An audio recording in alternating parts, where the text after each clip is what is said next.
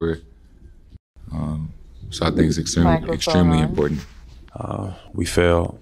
I failed. And it's hard to think about anything else right now, to be honest. We'll cross that bridge when we get there.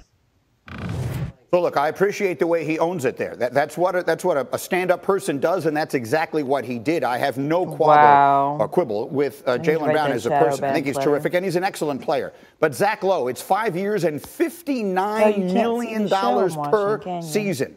If you're the person making the decisions with the Celtics right now, Zach Lowe, what are you doing? I'm watching YouTube on my phone right now. It's not a Jaylen Brown or no decision. It's a Jaylen Brown or what decision, because losing him for nothing is obviously not an option.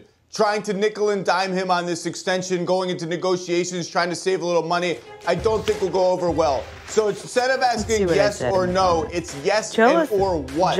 What's the alternative if you don't have him on your team? Because you do have Jason Tatum on your team. And as long as he's on your team, you cannot make any move that's a big step back kind of move. So if you're implying to me that the end game is trading Jaylen Brown, maybe clearly pointing out that Joe what's the deal out there? As far as the two of them together, you're asking two different questions. Number one, how do they fit? And number two, with those figures on the salary cap, they need to work on the maturity during the finals. That is punishing for spending teams. Can you put the pieces around them that amplify them and get them to a championship? Because I think together, clearly, I mean, they were within 2 wins of a title last year. They can get really, really far. But on how they fit, I'll keep coming back to the playmaking. They need to work on their confidence a little bit. Jaylen Brown, 68 assists, 66 turnovers. Playoffs career, Jaylen Brown, 241 assists, 232 turnovers. That's just not good enough. They need more playmaking combined from their best two guys, and they just haven't gotten it. Point guard that can be a playmaker for them.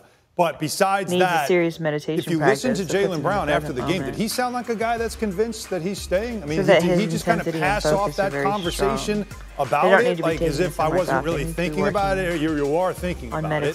So this might not be a Celtic decision. This might be a Jaylen Brown decision. This might be the very first question that the Celtics have to answer, not their coach, not the makeup of their roster, but whether or not Jaylen Brown wants to stay there. It's a lot of money to say no to, and not many people, I don't think anybody has said no to it, but I don't know if the Celtics are ever going to have the opportunity to offer it, because we don't know for sure that he wants to stay. If you pay attention to everything that he has kind of hinted, the breadcrumbs that he has left throughout this season suggest that he's not 100% comfortable playing in Boston. That changes everything. I think the feeling has been, the sentiment has been that he has always been put off.